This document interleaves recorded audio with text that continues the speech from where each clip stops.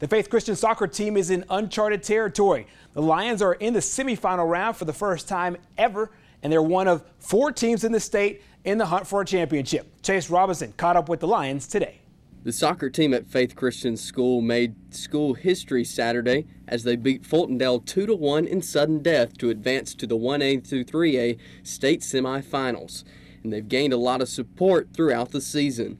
It's fantastic. I've been shocked at how much the community has all come together, not just Faith Christian, but even the Golden Springs, Anniston, Oxford community. It's been really, really special. It's something we've been waiting for a few years now. A few years ago, we had the dream team that's supposed to take us to the Final Four farther than Faith's ever been before.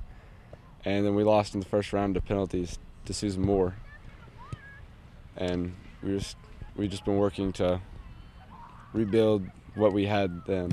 There are 8 seniors on the Lions squad this year, the team going 12-2 on the season, and these players know the task that lies before them, and they feel a lot of improvement over this season. We've improved quite a lot. I can say that for me.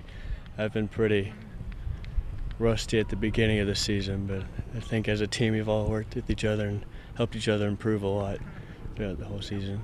Because soccer is a growing sport in Alabama and not every school has a team, Class 1A through 3A is combined, which means the level of competition will be up as well.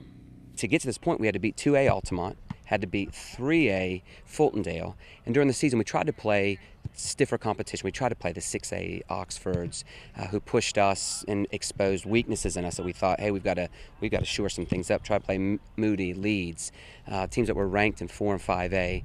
So playing against a Madison 3A hopefully won't be very overwhelming, if overwhelming at all. Faith will be taking on Madison Academy this Thursday in Huntsville.